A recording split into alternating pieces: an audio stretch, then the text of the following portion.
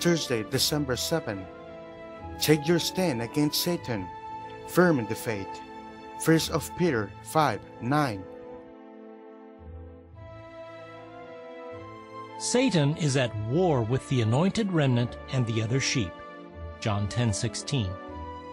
The devil's goal is to devour as many of Jehovah's servants as he can in the short time that he has left.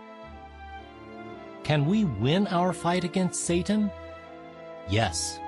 The Bible says, "Oppose the devil and he will flee from you." James 4:7. Many scoff at the idea that Satan even exists. To them, Satan and the demons are fictional characters of novels, horror movies, and video games. Such people feel that no intelligent person believes in wicked spirits. Now, do you think that it bothers Satan that he and his invisible cohorts have been relegated to the world of folklore? That is not likely. After all, it is easy for Satan to blind the minds of those who doubt that he exists. Promoting the idea that spirits do not exist is one of the many ways that Satan uses to mislead people.